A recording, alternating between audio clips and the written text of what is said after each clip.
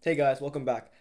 Something crazy happened in the last video. We got some, not the last video, a few videos ago.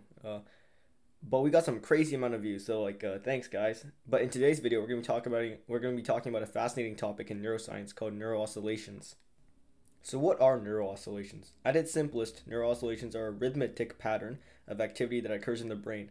These oscillations are created by the synchronized firing of large groups of neurons, which work together to generate coherent patterns of electrical activity. Types of neural oscillations. There are several types of neural oscillations, each with its own unique frequency range and function. The most well known are gamma, beta, alpha, theta, and delta oscillations.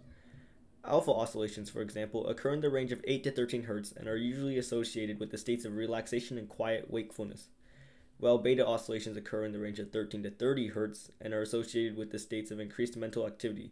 Please refer to the chart I've provided. How are neural oscillations measured? Neural oscillations can be measured using a variety of techniques, including electroencephalography, magnetoencephalography, and intracranial electroencephalography.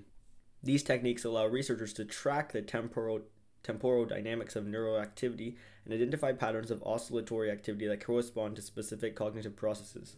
So, what are the functions of neural oscillations? Researchers have found that these oscillations play a crucial role in the wide range of cognitive processes, including attention, perception, memory, and decision making. They also help synchronize activity across the different brain regions, allowing for more effective communication and coordination between different parts of the brain. In summary, neural oscillations are an incredibly important area of research in neuroscience.